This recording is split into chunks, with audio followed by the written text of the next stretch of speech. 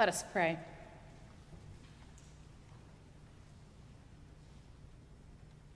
Ever-living God, in the quietness of these moments, breathe your Holy Spirit into the words that are read and proclaimed, like you breathed your Spirit into the disciples long ago. Open us to the power of the risen Christ in this place, in our lives, and in the world. Amen.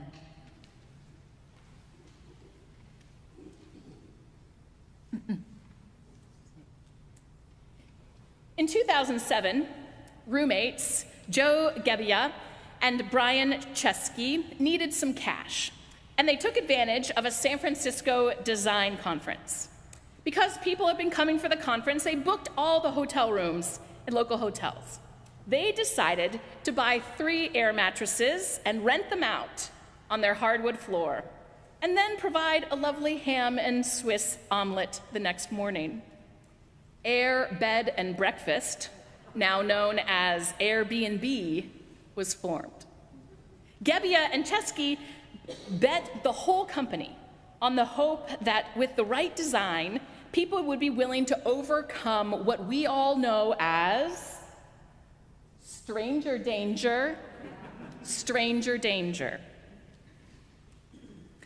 What they didn't realize is just how many people were ready and waiting to put that bias aside. In a 2016 TED Talk entitled Designing for Trust, Gebbia shares their pitch to the investors. Quote,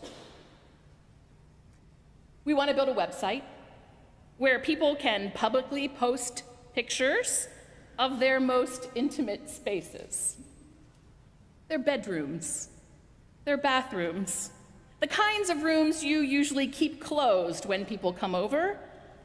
And then, over the internet, they're going to invite complete strangers to come and sleep in their homes. It's going to be huge." Unquote. Well, it didn't take off right away, but they had a lot of work to do to build trust and gain reliability in their company. Recent statistics show that Airbnb has well over 150 million users, maybe more than that already. And data on the website states about 2 million people stay in an Airbnb every night. They are in 220 countries, and they have listings in 100,000 cities. Now, Airbnb is widely popular. It's a widely popular way of exploring, traveling, experiencing new cultures.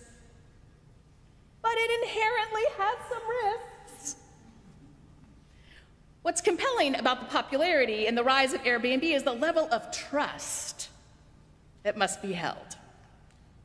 Now, this may be completely me. Will the pictures online really be what it looks like when I get there?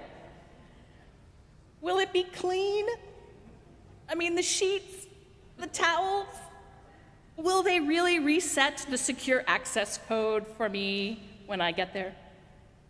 And if you're posting a place online, how do I know that I can trust the people who are coming to stay in my place, that they won't wreck it or host a big out-of-control party? Well, Airbnb hasn't been without criticism recently for leaving guests locked out in the rain, or unruly parties that are held against policy, or individuals in various cities buying up places, making them Airbnb worthy, and then displacing local residents. All criticisms that have been had. Well, the services of Airbnb or transportation services like Uber or Lyft are evidence of the power of trust to build relationships, even amid very real risk. Right? Our passage today highlights how Jesus' ministry is designed for trust. Let me say a little bit more. It's all about opening doors, car doors, house doors, the locked doors protecting the disciples. Gebbia describes how designing for trust is the critical factor in getting people to open their doors. and whether to let people enter, right, or let people in. I am grateful for the writings of New Testament professor Renee Schreiner for this insight that she offered me this week. In the case of the disciples, it's a matter of getting them out the door, right, despite the risks, to fulfill their commission from Jesus. Think about the gospel lesson this morning. It returns us to the first Easter day in the evening. We read the disciples being isolated, separated out of fear. Even a week later, we hear of Thomas's struggle with trusting Jesus when he encounters them. The word we read is believe. So if we think about the verb believe, we often associate it with our brains. I believe that this is good. I believe in something here. Trust, on the other hand, is more about relationship and exists along a spectrum, encompassing the feelings of influence and thoughts and actions. Hence, we often associate believing with our heads and trusting with our hearts.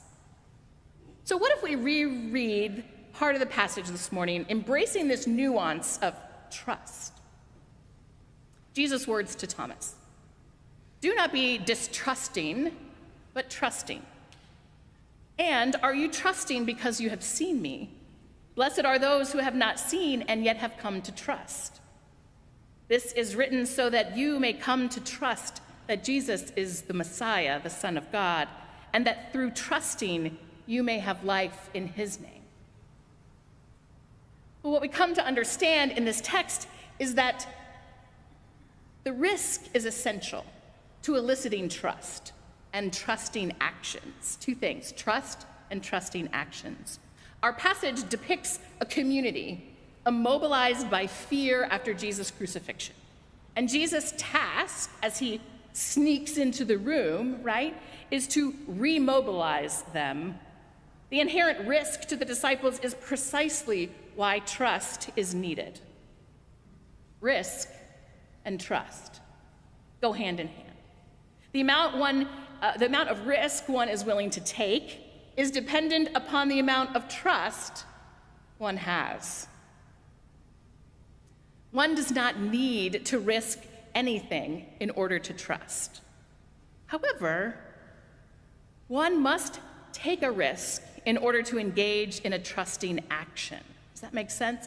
I take a risk by coming to an Airbnb, and I'm trusting that things will go well, but I can trust that it's good, but opening that door is a trusting action.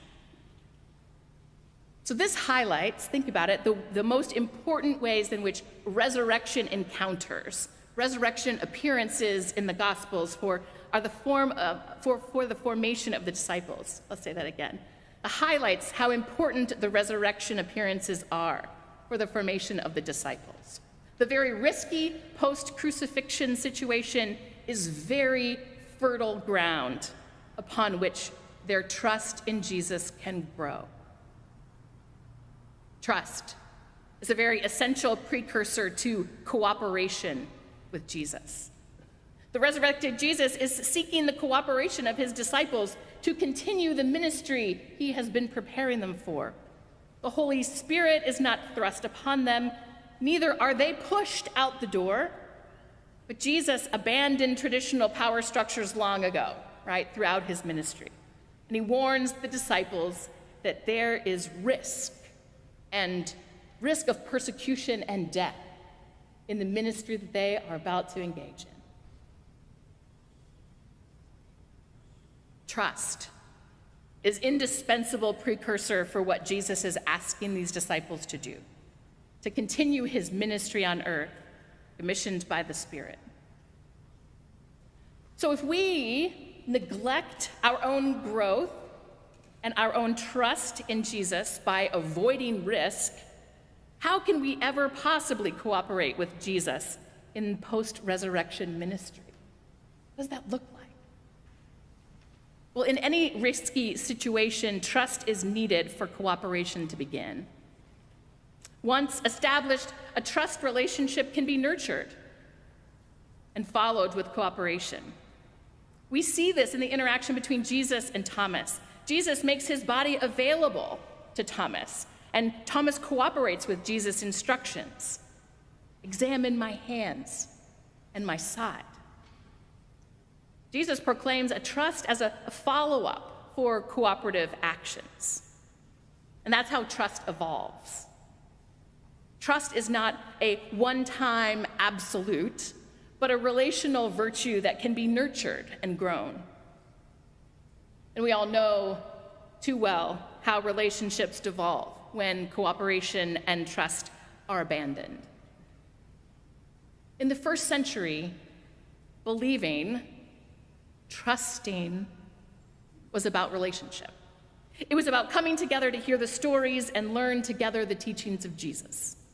It would take a certain togetherness to make it through the trying times after Jesus' death and carry the message forward. Together in community, the disciples learned to pray, learned to be in mission in the world. They learned how to stay together, learned how to pray, even when Jesus said he was going on before them. Trusting was about relationship. So back to the TED Talk. Gebbia says, today, homes are quite designed around the idea of privacy and separation. Think about your own. Houses are designed with the idea of privacy and separation. What if homes were designed to be shared from the ground up, he says? What would that look like? What if cities embraced a culture of sharing? He says, I see a future of shared cities that bring us community and connection instead of isolation and separation. Trust brings us together in community and connection instead of isolation and separation. Isn't that what the church should be, could be?